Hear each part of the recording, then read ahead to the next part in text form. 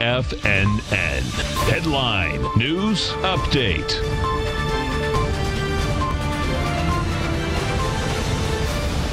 Welcome, folks. We had the Dow Industrials finish down 120. NASDAQ off 2 points. S&P's down 7.5.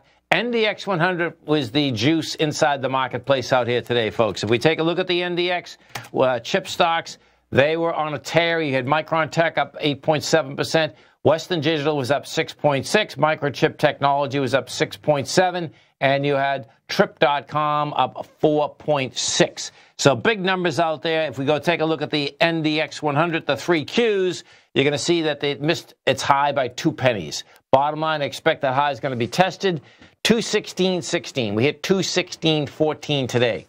S&P, different ballgame. Bottom line is that if we take a look at this S&P, what you're going to see inside the SPY is that we go back to Friday. Bottom line is that the SPY didn't have the type of juice, the type of volume that the S&P did. What we did with the SPY today, with the S&P futures rather, is that you got over the highs of yesterday, you got into the bars of Thursday and Friday, and you gave it all up. And in fact, you know, if we take a look at the SPY is saying that we're going to try to go back down and test the lows that were generated out here on Friday, which is 32.06. So that'd be quite a move because we're at 32.35 right now. So that, no doubt, is a large number.